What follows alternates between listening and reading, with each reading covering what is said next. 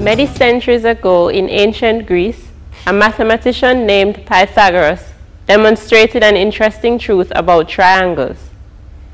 He demonstrated that if a triangle is a right-angled triangle and you make a square on each of the three sides, the largest square has the exact area as the other two squares put together. The longest side of the right-angled triangle is the hypotenuse.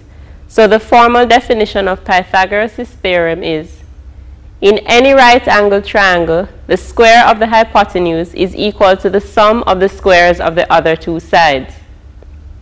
So in a triangle whose hypotenuse is C, the square of A plus the square of B is equal to the square of C.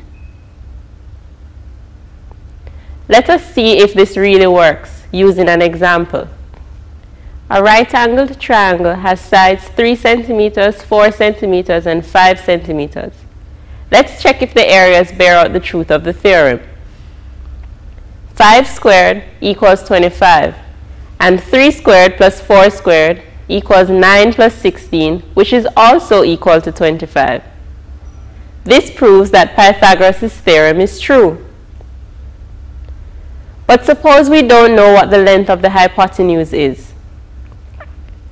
If the other two sides have lengths 5 and 12, we know we can square them and add them to get the hypotenuse squared. So, 5 squared plus 12 squared equals c squared. C squared equals 169. To find the value of c, which is the hypotenuse, we have to find the square root of 169, which is 13.